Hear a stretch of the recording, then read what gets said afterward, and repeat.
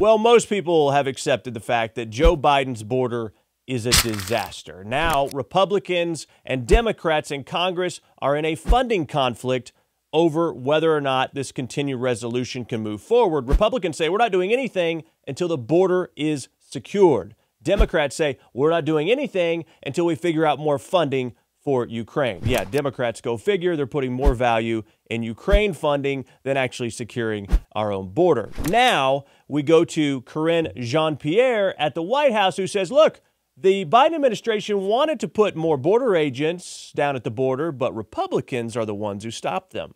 We actually voted on pieces of legislation to take away some of the law enforcement, the CBP, right, at the border. That's what they voted on back in May. So hold on, Karine Jean-Pierre. I mean, I know you like lies, sweet little lies, but let's actually do a little fact check here. Let's go to the Washington Post, a liberal outlet. They actually say this is complete spin and a total lie. So this article in the Washington Post is from Glenn Kessler from January of 2024, saying there's a big problem with what the Biden administration is saying regarding 2,000 agents that Republicans voted to strip away from the border. It's actually not based on an actual vote on Homeland Security or the Homeland Security budget.